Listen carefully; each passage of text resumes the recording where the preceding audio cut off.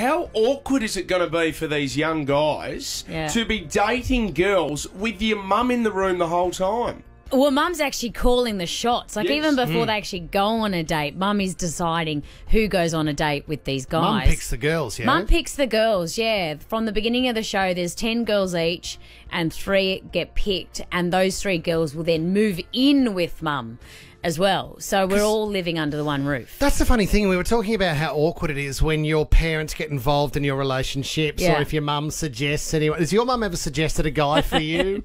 No, Ada? but you told me who your mum suggested My for mum, you. because she started working here. I've never spoken about this. My mum suggested at one stage, I'll never forget sitting at the dinner table, that she would love me to meet Kate Ritchie. Seriously? 100%. She's a lovely girl. She's a great You know, girl. I mean, Gone she's home and away. married though, so Yeah, that's a little bit tough now. yeah, you're late. Well, you're best mates with Kate. You know Kate really Yeah, well, I know don't Kate. you? Yeah, So it's too late, you think?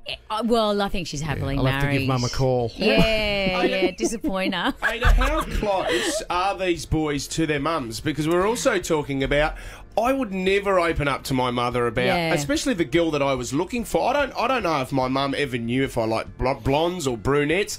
She probably would have always thought that I was looking for a sporty type girl because I loved my sport. But it was probably totally the opposite. So how close are these boys? Are they with their mums? They're pretty close. But I guess the thing with all these boys is they've been so unlucky in love for such a long time, and a lot of people could relate to this. So they've gone, well, what else do? I might as well just give this a go, you know. And I do believe deep down that our mother does know us best. Yes. You know, whether we like to admit it or not, they tend to be right, don't you think? They do. They do. But you know, do they try to look for girls that are similar to themselves, the mothers? Some do. Right. Yeah, that happens, doesn't it? Some do. But then, come on, do most of us want to marry our parents? I know it sounds icky, but I'd love to marry my mum. novafm.com.au